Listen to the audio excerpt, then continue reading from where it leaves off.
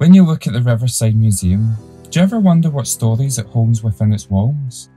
This magnificent building, standing proudly by the River Clyde, catches your eyes with its unique design.